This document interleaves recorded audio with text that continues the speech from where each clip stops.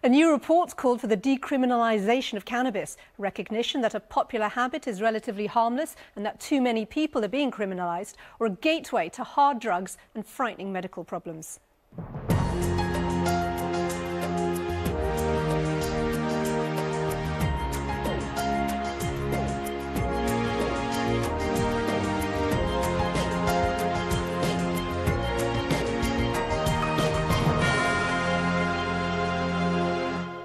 Good morning, I'm Samira Ahmed and welcome to Sunday Morning Live.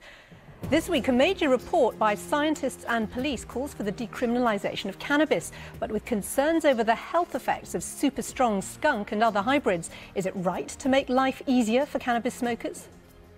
With an ageing population and an overstretched NHS, is it time to ration treatment for the elderly? And is it happening already? And is comedian Rowan Atkinson right to claim religious groups are part of what he calls the outrage industry, intimidating artists and comedians? Should we defend the right to offend? Even if it hurts people, even if it offends people, speech must be free. Well, a very warm welcome to my guests this week. Germaine Greer is a feminist author, best known for The Female Eunuch, which was first published in 1970 and has never been out of print. Peter Hitchens is the author of The War We Never Fought, The British Establishment's Surrender to Drugs. He's a columnist for the Mail on Sunday and an ex-inhabitant of a totalitarian state. And James O'Brien is a radio presenter on London talk station LBC. Formerly, he was the showbiz editor at the Daily Express, and Anthea Turner has revealed him to be her secret crush. We want to know what you think. Call in now to challenge our guests. You can give your views on Twitter or by phone. Phone calls cost up to 5 pence a minute from most landlines. Calls from mobiles may cost considerably more, and texts will be charged at your standard message rate.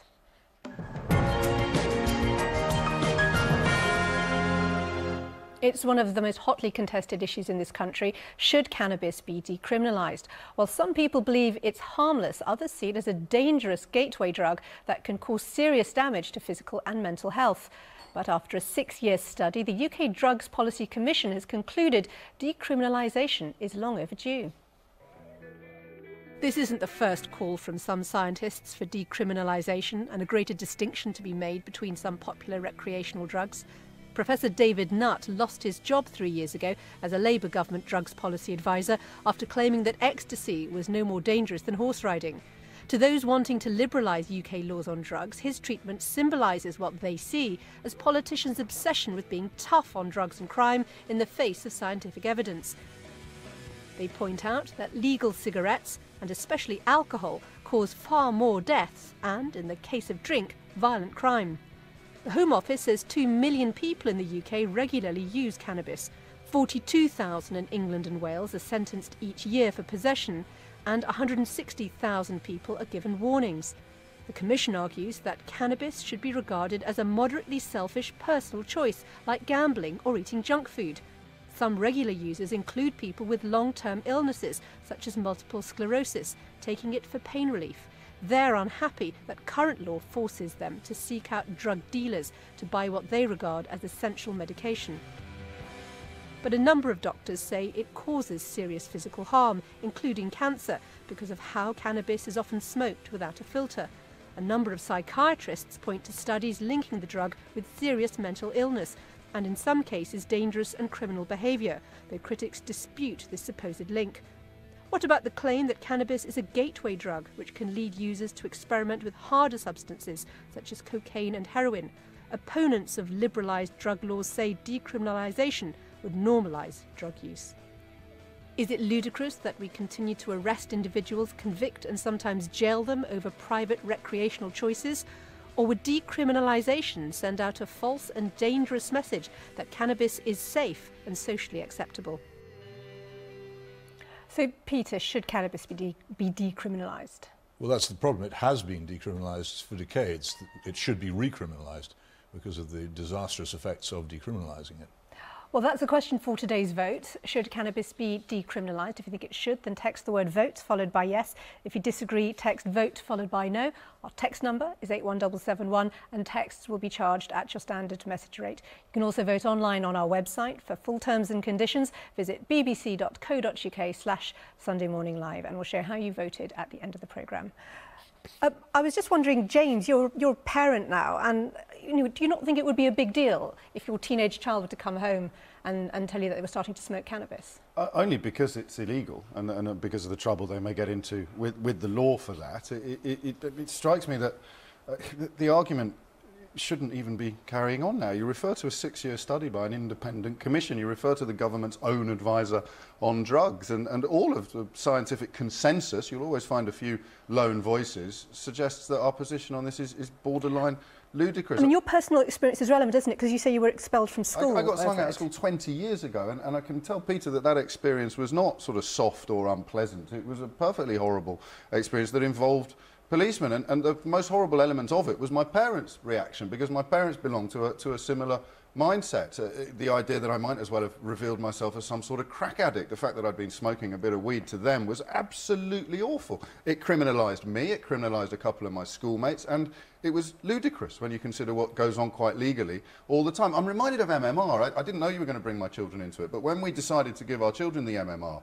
jab, what we did was follow the scientific consensus. We didn't follow scaremongering journalists, often well-meaning but spectacularly ill-informed, and we certainly didn't hang upon the word of a lone maverick scientist desperately trying to draw attention to themselves for being at odds with the prevailing wisdom. So I would say the attitude to cannabis for a parent is similar to MMR when it comes to who you decide you're going to trust. Is there a moral panic about it, Peter? Well, there ought to be a panic about it because of the very considerable dangers. The difficulty about cannabis is that there is no objective measure of mental illness.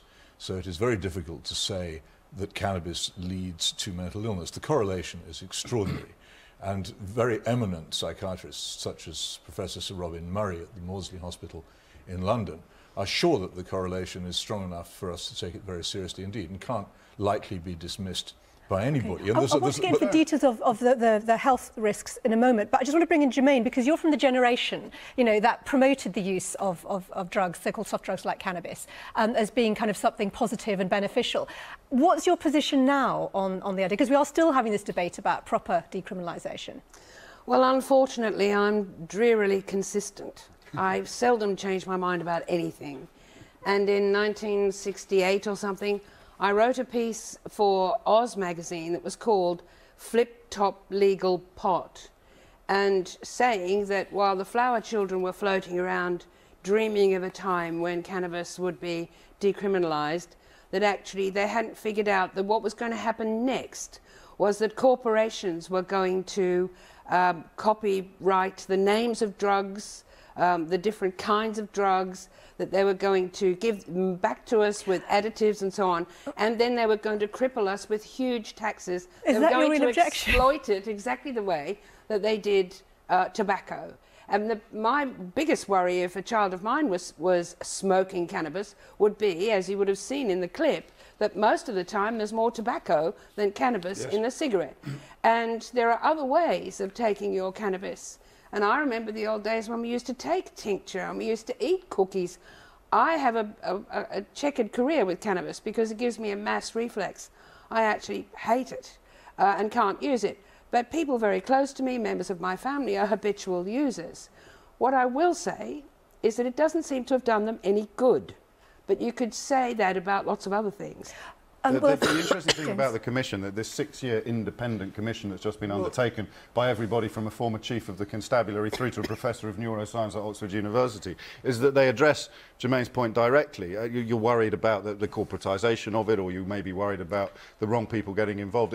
One of the elements that has been ignored by the media is the criminalisation or the decriminalisation of growing a small amount yourself, which leads you to a sort of cottage garden approach to cannabis legislation, which flies in the face of a lot of the fears. I don't actually seem to be getting very much part in this discussion, and I think I probably know rather more about it particularly than James, and I would like a chance to say some of what I came here to say. And first of all, the dangers of cannabis are considerable, and it would be very, very responsible of any parent to think that tobacco was more dangerous. All you need to do is turn to the appalling experience of Patrick Coburn's son Henry, described in a fantastic book called Henry's Demons. He was exposed to cannabis at his school, and as a result he ended up in the locked ward of a mental hospital. It won't happen to everybody, but you don't know who it's going to happen to, and young people and people at school are particularly terribly vulnerable to it. Secondly, this argument about James saying he was criminalised. He wasn't criminalised. He criminalised himself by obtaining and using a drug which he knew to be illegal. You're Why is my not. Wait a experience minute. any more valid You've had a than the one very long You're say. talking about me, You've had a very long say. I'm talking about. I'm pointing this use of the word criminalised. We'll respond when your turn comes. The use of the word criminalised is a tricky dodge to try and complain there's some kind of persecution going on. Okay. The drug is illegal. Finally, this independent commission. Of whom is it independent? Why is it a commission? It is a pressure group. Nobody sitting on that commission was conservative about morals or drugs at all. There was nobody of my opinion on it. It was a former chief of the constabulary. The police in this country are one of the principal lobbies for decriminalisation. Right, so they're all wrong, and this book you've read is right. Well, can I bring in a scientist here, Peter? Put quite simply on this matter, they are dangerously wrong, and if we continue down this path... And your scientific qualifications are? And your scientific qualifications are? I want to bring in a scientist on this who has something to say. I just cited Professor Robin Murray, whose work you've no doubt read. Peter, just a moment. I want to bring in Professor David Nutt, who was the Labour government's drugs policy advisor and who famously, fell out with them and was sacked. I want to bring you in, Peter, and Professor Nutt. Thank you for speaking to us, because you spoke out about what your views were on the scientific evidence. Now, I understand that you've said you think alcohol consumption might go down if we were to decriminalise cannabis. Can you tell us what your view is now? Oh, unquestionably. I mean, alcohol is the biggest problem we have in terms of harms from drugs in the UK at present. It's the leading cause of death in men between 18 and 60. And the deaths from alcohol have been rising inexorably in the last 40 years as we've increased the availability and effectively reduced the price. A lot of people would prefer to use cannabis rather than alcohol. And we now have evidence from the USA where the increasing availability of medicinal cannabis has led to a reduction in alcohol intake and road traffic accident deaths from alcohol. Okay, Professor Nutt, sorry, I just want to also ask your opinion of what you've heard with this claim that scientists who call for decriminalisation are somehow biased. I mean, what's your view on what Peter in particular has been saying? No, we're not biased. The ACMD did 3 major reports on this over the last 10 years. We took evidence from people like me, and it's clear that the contribution of cannabis to schizophrenia is at best a very minor contribution. A minor contribution. And in fact, many schizophrenics use cannabis to help them deal with their illness in a beneficial way. All right. We'll have to leave it there, Professor. I'm sorry we've had a few problems with the quality of the line, but thank you, Peter.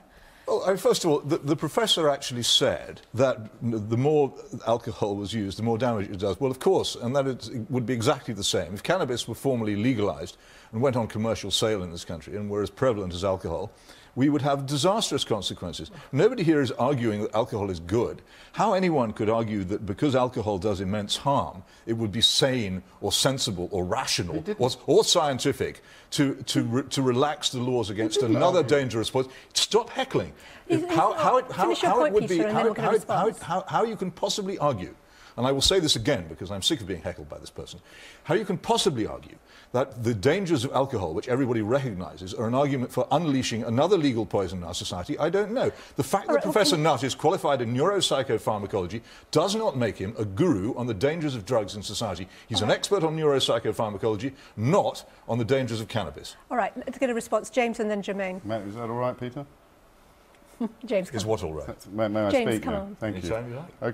Professor Nutt was not arguing that the alcohol is somehow a comparison that you drew. What he was arguing was that cannabis is less harmful, and your position leads inexorably to legislating for alcohol by looking at people sleeping under bridges, existing on a diet of electric soup. The point is that the extreme examples you point to are neither representative nor indicative of the widespread use of something that is almost always harmless, and the smoking element of it can be easily dealt with by a frank and open conversation. It's extraordinary. Germaine, Can I just respond to very that? briefly, It's I want to bring extraordinarily Germaine irresponsible to refer. Well, because you stopped. James, please. It's extraordinary for any person to claim that cannabis is harmless. We do have objective evidence recently from the Dunedin study that among the young, cannabis actually can be shown to reduce intelligence. That, because we accept an objective measure of intelligence, that has been established beyond doubt.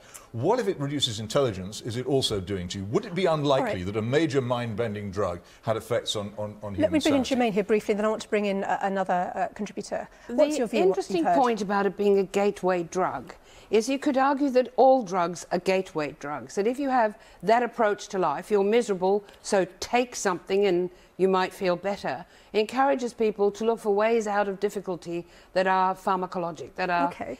But because, for example, methamphetamine is a very dangerous drug. And speaking in terms of the experience of my family, even a short episode of use of methamphetamine has caused utter devastation.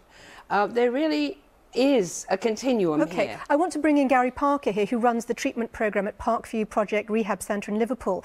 You've heard the discussion. There are scientists on this commission we keep talking about who've said taking cannabis is just like gambling or eating junk food.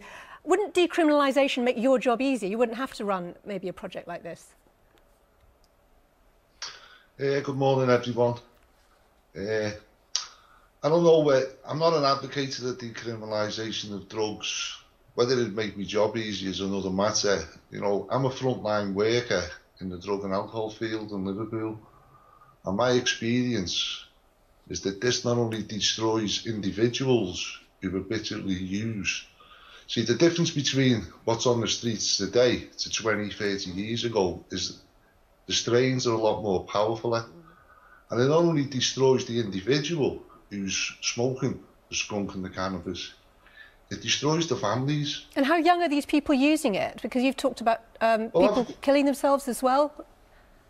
Yeah, I've worked with kids from the age of 9 up to 26. You know, I've worked with families whose sons have committed suicide through psychosis, paranoia. And you think there's a direct link between the heavy cannabis use of potent strains? Yeah. All right. Thank you very much, Gary. Sorry, I'm just conscious I wanted to bring in another voice, but thank you so much for what you've told us. Clark French is someone who's used cannabis, I think, for medical reasons. Is that right? Can you tell us why you take it? I have a condition called multiple sclerosis, and I use it to basically treat my symptoms. It gives me a much better quality of life in general. Cannabis has been known to have medicinal value for thousands and thousands of years. It's one of the 50 fundamental Chinese herbs. The Romans used it and grew lots of it in this very country. It's part of human history. It's part of our culture. It's ridiculous that I'm denied a medication that's been scientifically proven to work. Briefly, tell us what's your experience with of people like you in getting it, given that it is illegal. I mean, is that the issue? Well, no, that's majorly part of the issue, but it's, you know, I'm forced to deal with the black market. I'm forced to deal with criminal gangs who don't grow good medicine, who do it for profit. And what the person was just saying, all these strains or whatever, all of that is a product of prohibition. They only exist because of prohibition, because it's easier to sell a stronger stuff for more money for profit. It's not cannabis, it's prohibition that's created this cannabis. Clark, thank you so much. Peter, if it was medically controlled in the way that in some states in the US it is, and it's only bought in certain circumstances by patients, would you have a problem with that form of leniency? Well, first of all, a lot of drugs have beneficial effects, but they also have side effects which are damaging. But just on this wait a minute, thing. thalidomide was very good at treating morning sickness. Unfortunately, it had a side effect so devastating that this was not good enough to allow it to be used. We got rid of it, and there's been a huge scandal about it. If a drug has a serious danger of making you mentally ill, then you're going to be careful about using it for anything. Okay, because we're running out of time, Peter. I need to answer on the medical issue. The medical cannabis argument was described by the chief campaigner for cannabis legalization in the United States, Keith Stroop, many years ago as a red herring to get pot a good name. Okay. It remains that. There are, however, and that gentleman should know it, there are actually prescription drugs available on the NHS. Medicines available on the NHS. That's true. James. Well, prohibition, by definition, breeds ignorance and enhanced corruption. Ignorance about what is available, ignorance about side effects, and also the worst sort of exploitation that we've heard of. Okay. I think citing... Very briefly. Well, OK, in a medical sense, Queen Victoria used it for period pains, and that's an era, Peter, that you clearly approve of. Germaine, final word to you on this, briefly. Well, I think it's culturally... very angry, as you can tell. Except it's culturally ineradicable. My mother grew cannabis because it made her popular with her lodgers. I mean, Australia runs in its rather dopey way on cannabis. You can smoke cannabis and eat it and survive. OK, well, we'll have to leave it all there. Thank you all very much. Very briefly, a couple of your comments from home. Kate says alcohol's more of a gateway drug than cannabis. Peter, this war on cannabis is causing far more harm to our communities than it prevents. And Jane says the hysteria about cannabis is crazy. I know people who've smoked it for decades with no ill effects, all have good jobs. We don't know what their jobs are. There is no war on cannabis. We abandoned it in 1973. Okay, Peter, there is no such war. People should realise that. What we see now are the effects of decriminalisation. Well, it's our poll question today, and you can see it's one that is very much exercising all our panellists. Should cannabis be decriminalised? If you think it should, text the word vote followed by yes. If you think it shouldn't, text vote followed by no. Our text number is 81771. Texts will be charged at your standard message rate, or you can vote online by going to our website, bbc.co.uk/Sunday Morning Live. You have around 20 minutes before the poll closes.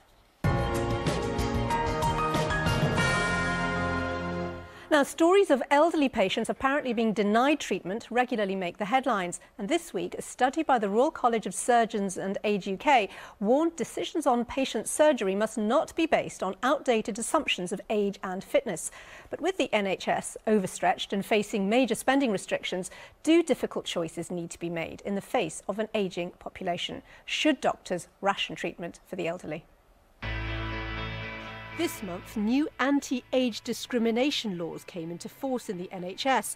But when it comes to treating older patients, is it being ignored? New research by the Royal College of Surgeons and Age UK has found that treatment for prostate cancer and joint replacement surgery dropped sharply in the over 70s, even though they make up the majority of people with the conditions meriting surgery. They fear that a £20 billion NHS efficiency drive is dangerous to older people. The report says it's often wrongly perceived that it's less cost-effective to treat older patients. They argue that an individual's personal health should be the key factor, and a fit 80-year-old might benefit more from treatment than a very unhealthy person half their age. But in an age of austerity, and with 1 in 4 beds occupied by patients who are dying, some argue that it makes sense to focus resources and treatment on the young. There's been huge controversy over GPs being asked to identify the 1% of their patients expected to die each year and discuss end-of-life plans. Talking about death is something we still don't do well in this country.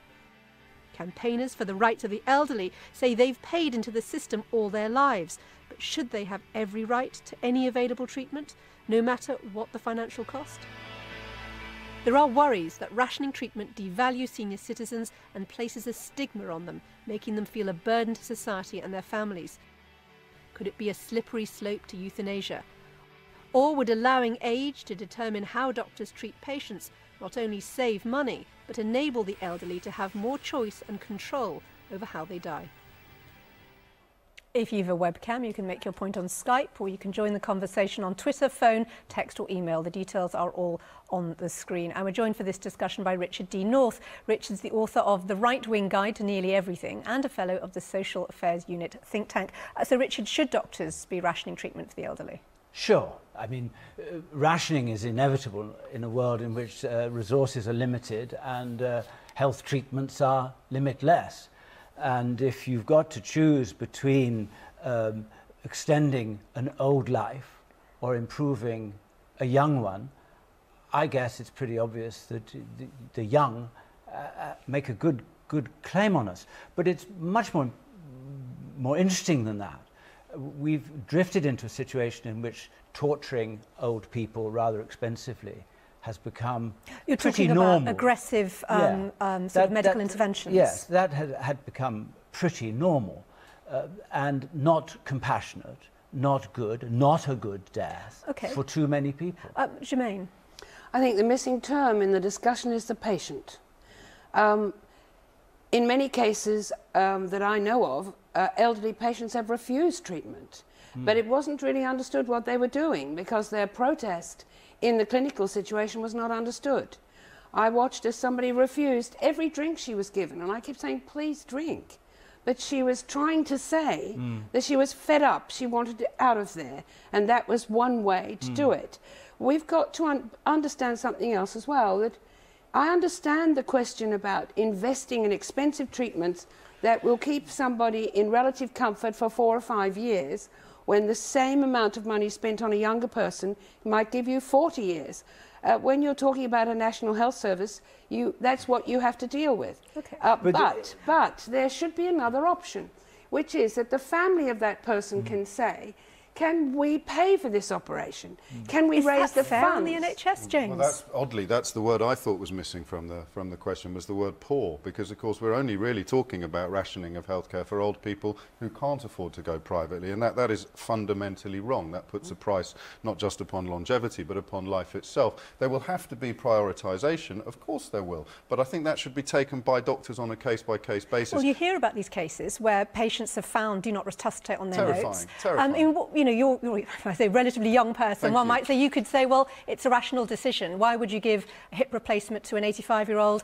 Make more sense if we've only got a certain number to give. It may well be rational, but it needs to be transparent, and you can certainly introduce choice. I think the case for easing people's shuffling off this mortal coil is becoming increasingly irresistible without having to decamp to the Dignitas clinic in Switzerland, but it has to be transparent and it has to be free choice. And if I was older, if I was watching this programme, watching this debate, listening to these proposals, hearing this grim sense of inevitability, I would be terrified. At a time in my life when I'm probably not at my most robust and fighting fit anyway, the idea that I'm going to lose my right to life because I'm old is heinous in the extreme. Well, this week there was a controversy about the care pathway. Now, I know from conversations with people who just to explain, this is when people are being advised that they're approaching the end of life and to have and to think about planning their end. Well, it's that, but it's everybody trying to work out better ways of, if you like, systematising. It's awful and it risks being tick-boxed. But I think it precisely is trying to avoid that. It's saying,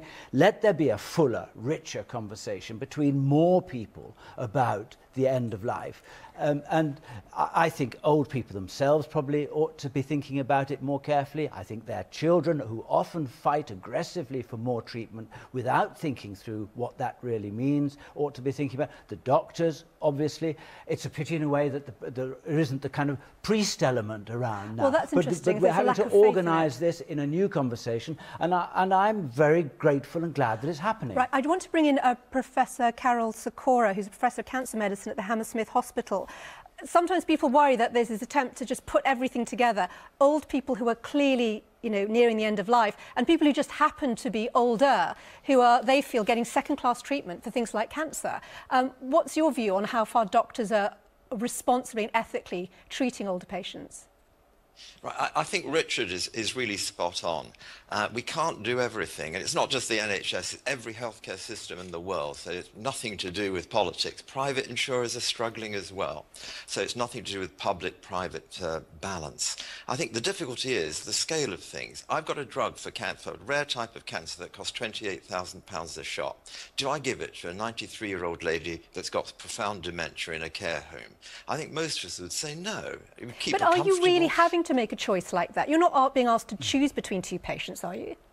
And not between two patients, but you have a budget. And a budget means you have to make choices. Now, I really agree that it's not just age that matters, it's everything else that goes with it. And doctors have always used multiple factors coming to decisions. Do you accept that there are cases of some doctors who have perhaps made an error when you see these cases in the papers? Do you think sometimes doctors have been too arrogant and sweeping in their decisions? I think the difficulty is they've been poor at communicating things with patients. The whole not to be resuscitated business, do not resuscitate, is a poor communication. It's nothing to do with judging life and death. Most resuscitations completely fail, however old the patient is, wherever they're done, in hospital, on the street. Germaine, it's just lack of communication when you put do not resuscitate on someone's notes. Well, I think it's a bit more than that, because doctors take too much upon themselves. They want to make decisions that they don't have to live with. You have to also consult the people who live with those decisions. The first one of those is the patient. Now, people think patients can't understand risk, they can't understand cost-benefit, but they can. But they find it difficult to do it in the clinical situation. They get bad news, they're flustered, they're trying to factor it into a million things.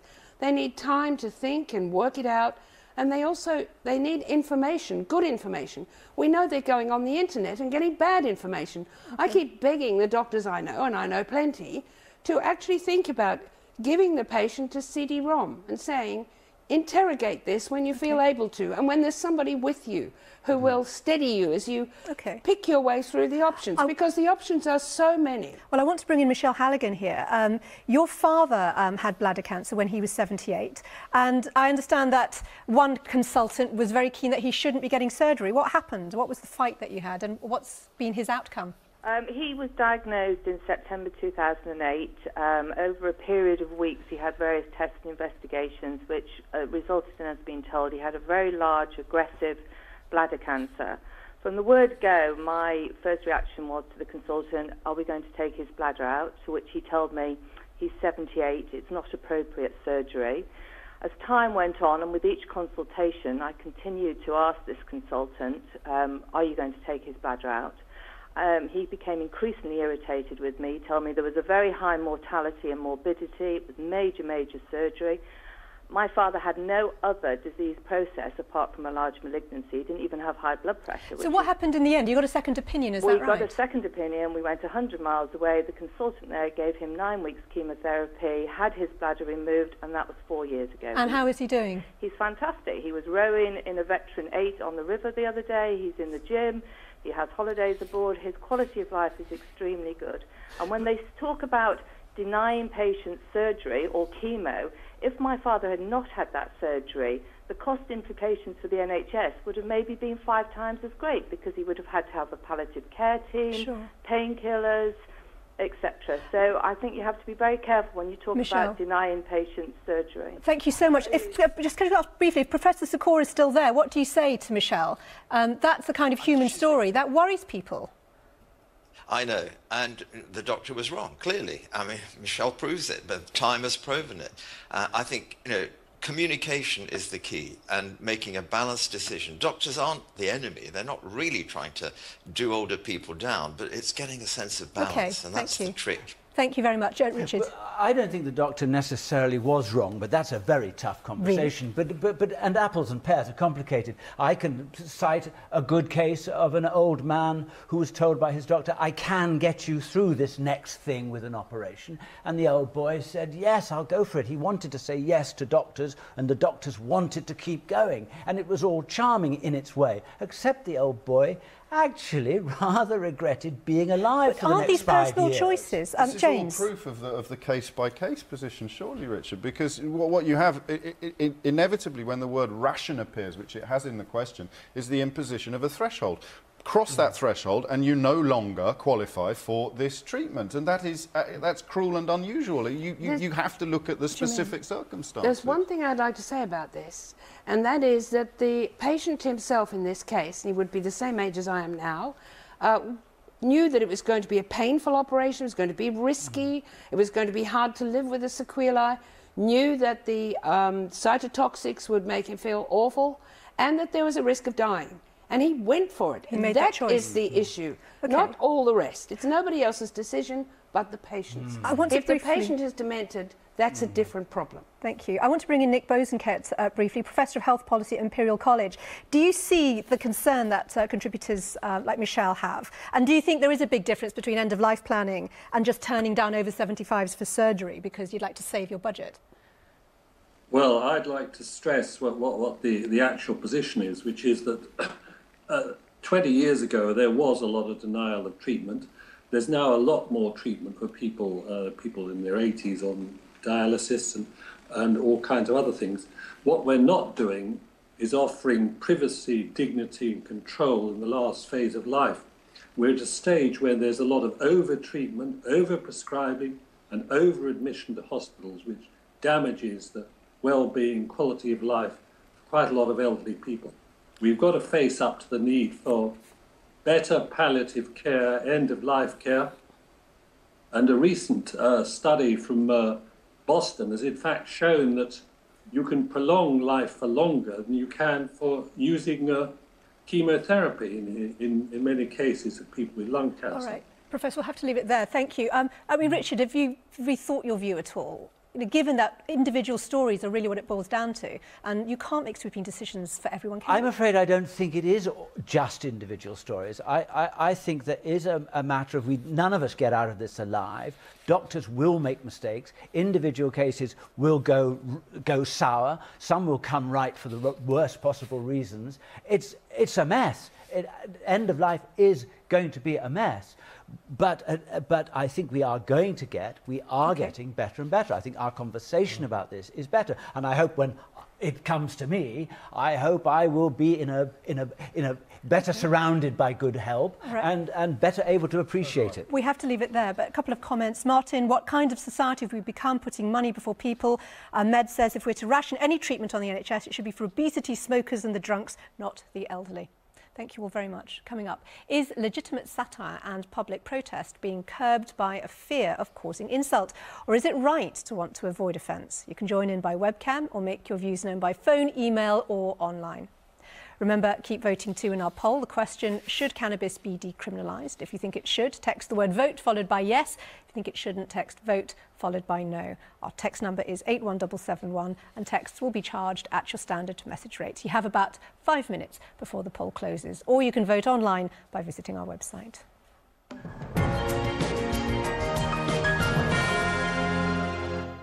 It's time for our moral moments of the week, and each of our panellists has chosen a story to reflect on. Germaine, you've chosen the revelation that the England football team apparently takes sleeping pills to bring them down off the caffeine pills that they've been taking for matches. How shocking is that? I mean, these are athletes, they're supremely healthy and strong, and in order to make sure that they play to the top of their ability, we make them take caffeine, which is only not prescribed as a performance-enhancing drug, because it's so prevalent in dietary things like tea and coffee. So they can legally take their caffeine, and then in order to get them to come down from their caffeine, we give them, I imagine, barbiturates or something. Well, and so I mean, what happened with the idea that they were taking yes, sleeping pills, and when the match got postponed in Poland, none of them could sleep, which is how it emerged. That they were all on phone-ins and things. Hotel wired on caffeine tablets, which is why they played so badly the following day. But I thought they'd given them the sleeping tablets, and they were too sleepy to get out of their own Your way. concern is that the athletes expect to just take these chemical uppers and downers all the time as part of their functioning. Look, I have a prejudice against medication and drugs generally. I think there's usually as much in the way of undesirable effect as there is in the way of desirable effect. It doesn't matter really what it is. And we're getting more and more into that way of thinking that all you need to do to deal with life is to change your body chemistry by eating something or sticking something in your body or smoking something. And I think that's your slippery slope. OK. I want to move on to your choice, Richard. George Osborne's interesting ticket situation. The first-class ticket that he had to buy, I don't know what we can quite call it, but it's been a weird week for the government with this apparent obsession about class, literally first class on a train or not. And then, of course, Andrew Mitchell and what he said to that police officer. It strikes me as very odd. We've got a millionaire Tory Chancellor of the Exchequer of one of the richest countries on earth. It seems to me that for as long as there is a first-class carriage left, he is the prime candidate to live in it, or be in it, quite naturally. Was it just about how he handled the paying? Couldn't he just bought himself an upgrade and paid for it himself? I know nothing of how he handled that. I do know that we're in an absurd moment when the knobs are calling the plebs, and the plebs are calling everybody posh, out of touch.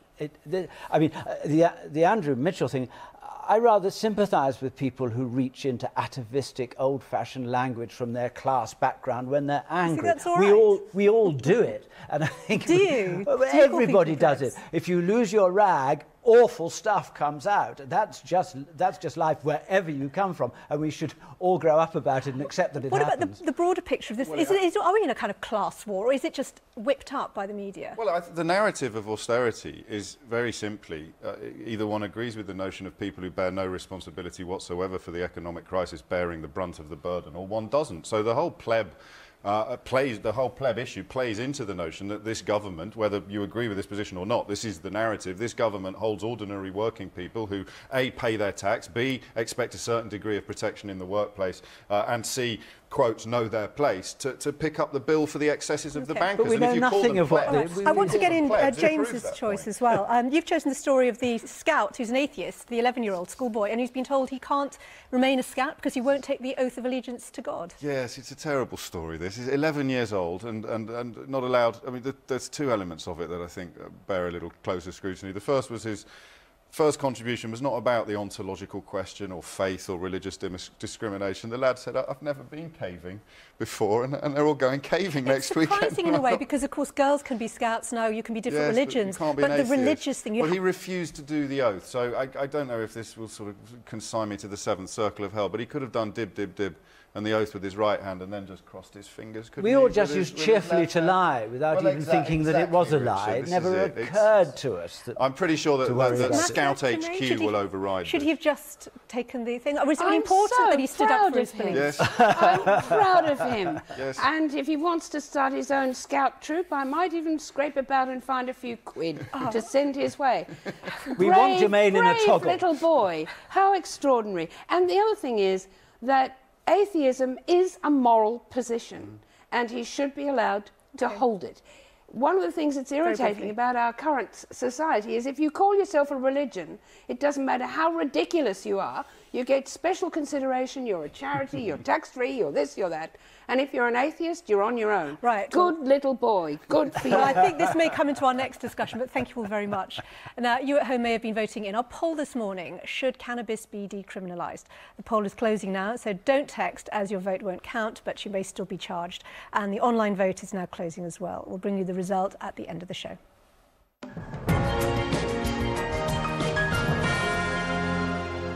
The comedian Rowan Atkinson is backing a campaign to drop Section 5 of the Public Order Act, which he says is being used to intimidate artists, comedians and legitimate protest.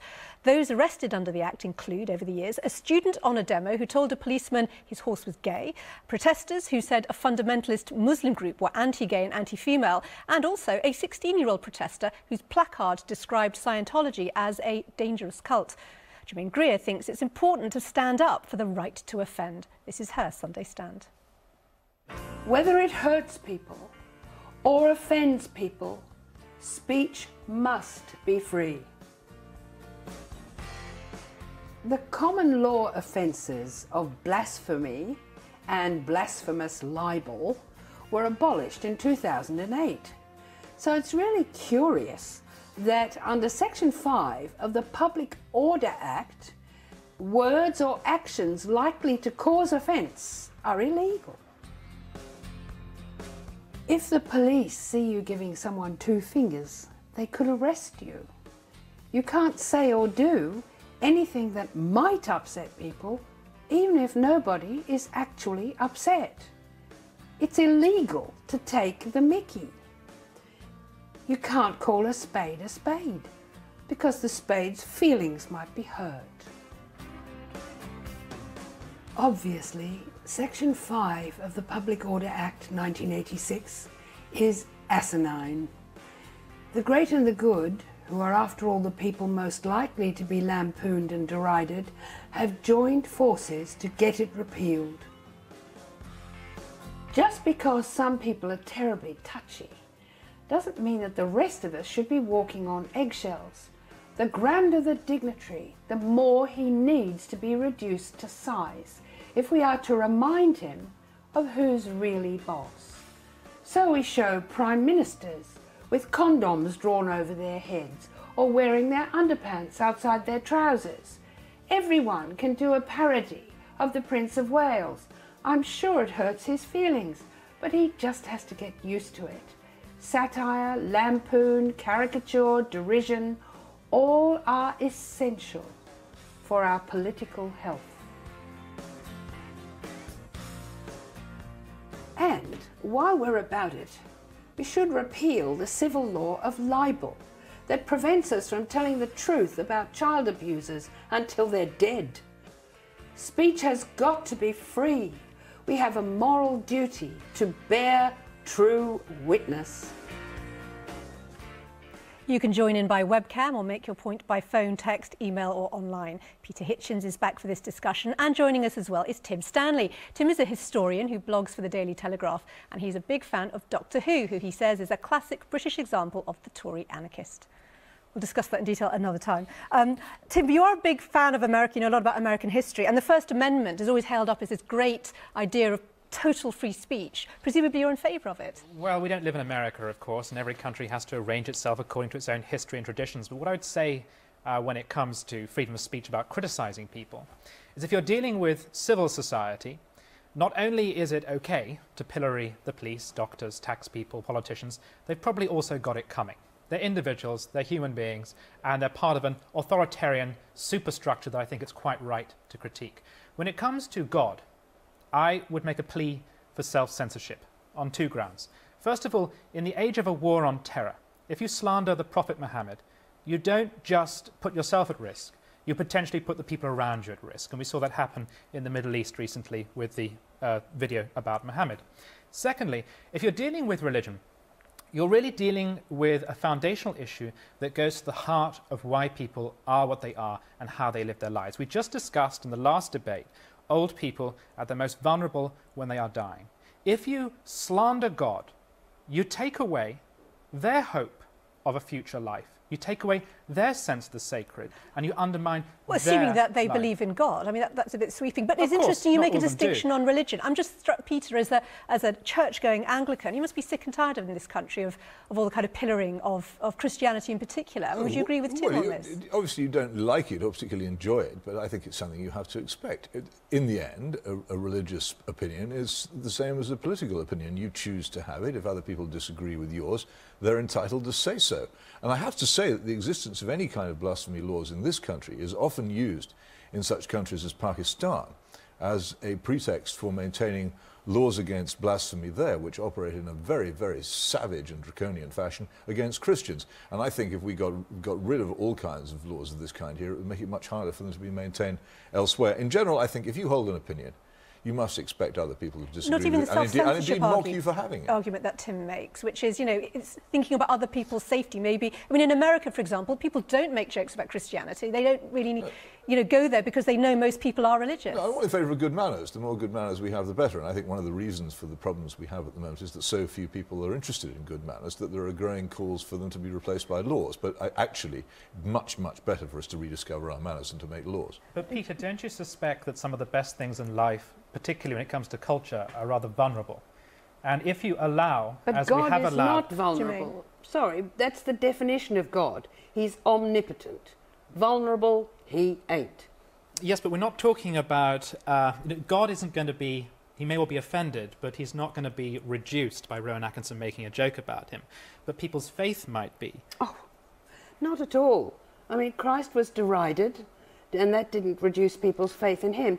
Do you think there we is used an to be outrage very industry funny then? about religion, though, and it's true that we're not as funny now as we were. And why is that? Do you think there is an outrage industry, as Rowan Atkinson Oh, there claims? definitely is, and it's fomented by newspapers who love to make an issue of a trifle, as I think is the case in the current Tory difficulties. There's a lot of fuss about nothing. But I'm remembering Beyond the Fringe, and one of the funniest items in it was a typical Church of England sermon, which was drivel from beginning to end and absolutely convincing. It was hysterical, and it would have done the clergy watching it nothing but good.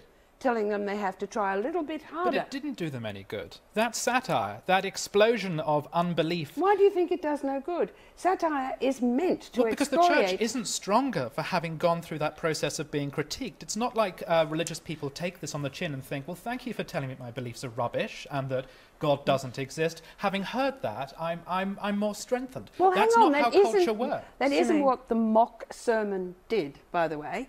And you can tell people that their beliefs are rubbish till you're blue in the face. It won't make them give up their beliefs. I mean, after 2,000 years of persecution, the Catholic Church is proof. Christians are told in the Gospels anyway they're going to be reviled for what they believe. It's something you should expect in general. I don't think it weakens belief at all. I think well, it's indifference weakens The Life belief of Brian, which you know there was a huge outcry about at the time. I wonder if a film like that would get made today. But you would presumably stand up very much for the right of a film like that to have been made. I wouldn't stand up for it. I think it's a horrible film, but I think that it's futile trying to call for it to be banned. I dislike the people who made it. I dislike the message that it carries, but I have to learn to answer back and defend my faith. There's another thing about that film. You can't understand it if you haven't read the Bible.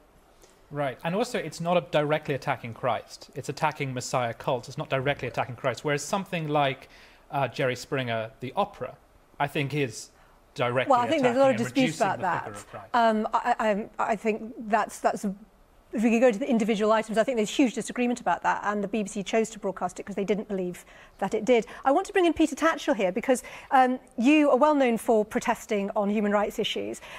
You're also, of course, a very big campaigner on minority rights. Can you tell us the circumstances under which you came to be arrested under this Section 5 of the Public Order Act? Well, it was some years ago. I was part of a protest against the Islamist fundamentalist group Hizb ut-Tahrir, which had expressed extreme prejudice against Jews and Hindus and actually advocated, or some of its members had advocated, the killing of gay people and women who have sex outside of marriage. We went to a mass rally, just 6 of us went to a rally held by 6,000 of their members and supporters and simply held up placards stating what they'd said and criticizing it. And for that, we were arrested. Now, I find that really, really shocking that the police thought that what we were saying, by merely repeating their horrendous, vile prejudices and incitements to murder, that we were the ones who were criminals. They didn't arrest the Islamist extremists, they arrested us. Tim, how do you answer? This is the big concern. People think there's huge political correctness around Islam, and you end up arresting protesters. I am not making a case for any legal censorship. I wouldn't do that. What I would make a case for, what I'm pleading for here, is greater self-censorship. Okay, should Peter not have turned up there with these placards because some people got offended? No, that's not necessarily the case, because I'm not making the case for legal censorship. In that case, that's actually rather brave, because he is genuine. Okay, Peter Tatchell is a campaigner and an activist. I have great deal of respect for him. Rowan Atkinson is a vaudeville act. He's a comedian. He's not Socrates. He's just making gags in order to offend, in order to make money off it. I think there's something very, very different between those two different debates. And you think there's an irresponsibility question then? That is irresponsible. What Peter's doing is fighting for human rights, and I don't want to appear to be critiquing that. I'm just saying that we need to be more polite and mannered about the way we deal with each other. Just before you come in, Peter, I want to bring in Simon Woolley from Operation Black Vote. Now, freedom of speech, you've heard our discussion, it's something we all cherish. You think there might need to be some restrictions on what can be said. Can you tell me your view? Yes, I don't think this should be overly complicated. I mean, we can pretty much say what we like, but there are consequences. And so if you incite violence, then you may go to prison. If you seek to be rude in the workplace, you may be fired. And as comedians, yes, if you seek to offend by telling racist or homophobic jokes, then don't be offended if you are described as a racist or homophobic comedian. Well, it's interesting it's not overly complicated. I mean, the N word, for example, the racial word, is that something you think is effectively taboo, and it's right if people are arrested for using that in humour in the public sphere? Well, again, I guess I would call for self-censorship. But, what we have to understand is that often when that term is used, it's often followed by a punch in the nose. Thank you. I want to bring in Josh Howie, who's a comedian and a practising Jew. I understand you've told jokes about the Holocaust, but do you think there is a difference between being able to tell jokes about your own community, maybe to some extent within your own community, and making jokes about other groups, black people or Muslims? Sure. I mean, well, firstly, I mean, when I talked about the Holocaust in my set, it's about my experiences as a third-generation Jew after the fact. It isn't. Sorry, I'm being very Jewish with my hands at the moment when Jew comes up, but it's not about denigrating the experience of the Holocaust directly. In the same way that I do talk about black culture and about Muslims, and there is a difference, but I think I'd be a hypocrite if I didn't talk about all of those different subjects. And I've used the N-word on stage, but of course it's all about context and intent. And those things obviously just seem to get washed over when it's covered on the tabloid or whatever. It's what point you're trying to make. And comedy can be used. And comedy, and it's what Germaine was saying in her film,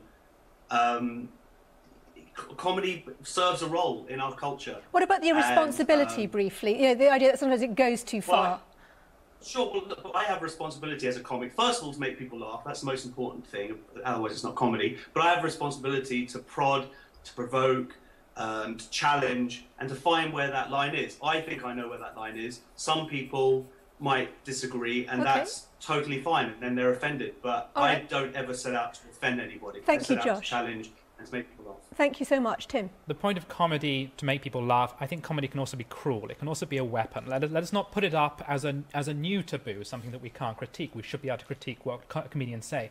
I'm a fairly conservative person, but I'm a huge fan of political correctness, because for me, it's a way of codifying good behavior and good manners. And at the same time as I think it's right that we're squeezing racist and sexist dialogue out of our society, I also have to say, as if you're going to do that, you have to apply that to all groups. And as a Roman Catholic, I'm sick of hearing that priests are all paedophiles. As the son of evangelicals, I'm sick of hearing that evangelicals are all idiots. And I'd like the same standards of political correctness applied when it comes to race and gender. I want to bring in a Catholic voice very briefly, and then I will get the rest of the panel to respond. Dominic Burbidge from Catholic Voices. You've heard comedians saying it's just their job to satirise. Why do you think there should be any need to limit that? Yeah, so there's never, no one is without limits in terms of speech, because speech is always a two-way process, right? So on the one hand, you have a speaker, but on the other hand, you have a listener. So we can't champion comedians as having a kind of golden right to offend. Okay, and what about your concern about marketing? Sorry, because we're running out of time. What's your concern about marketing, that you think actually there's a cynical ploy behind a lot of this outrage? Yeah, so a lot of insults towards religious groups will actually be employed as a marketing tool. So by creating controversy, the news does a lot of advertising for you. And we've got to have a community response to that, not necessarily a legal response, but to say, I don't want to participate in that. All right, thank you, Dominic. Peter, isn't that enough? You know, just the public react, and if they think something's gone too far, it sort of corrects itself. There's a very grave danger there, which I just want very quickly to address, because I hold opinions which are not consensus opinions, and quite often these days I get letters written to me by people saying, you have insulted me by expressing an opinion. And I think there is a tendency increasingly to view the expression of a contrary opinion or a non-mainstream opinion as insulting, and that is very dangerous, especially given the wording of the Public Order Act of 1986, which needs to be reformed. Thank you all so much. Thank you to our contributors. We'll have a quick look at your text and online poll votes which are in. We asked, should cannabis be decriminalised? Here's what you told us. 69% of you who voted said yes, 31% said no, it shouldn't. We only have time for a sentence each. Peter, you first. Well, what can I say? It has already been decriminalised. It's been disastrous. We should re-examine it soon. Tim. The only place I would allow legalised marijuana is in airport departure lounges where I really need it. You had a bad experience last night, didn't you? Germaine. The people have spoken. I think that's the verdict. I don't share that verdict, as you know, but that should mean something to somebody out there. And of course, there's a big question of whether either government, because you saw the Labour government as well being quite hard line on it, whether actually there genuinely is a desire to decriminalise. But thank you all very much. I'm sorry we can't reopen that whole issue. We appreciate it. Thanks to everyone who's taken part in today's discussion, to Germaine Greer, to Peter Hitchens, to Tim Stanley, and to James O'Brien and to Richard D. North, who were with us earlier. Don't text or call the phone lines anymore. They are now closed, but you can continue the conversation online. The links are all on our website. You might even be able to upload a film if you go and have a look. Do join us next week. Thank you so much for your company, and we look forward to seeing you next time.